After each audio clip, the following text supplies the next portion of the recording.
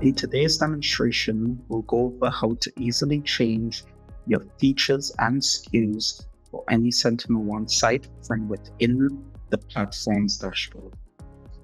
Here we can go to Settings, Sites, and when loaded, we can see the full list of our sites within SentinelOne, along with the add-ons that are associated with them and the SKUs currently assigned to it.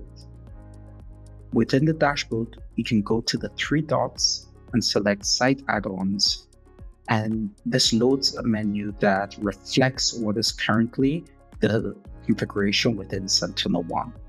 From here, we can easily select the dropdown and select the new SKU for complete and add or remove any specific add-ons for these sites.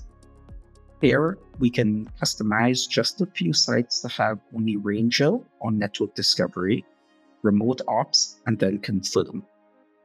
Once these settings are changed and saved, within SentinelOne, these are immediately reflected upon refreshing of the UI.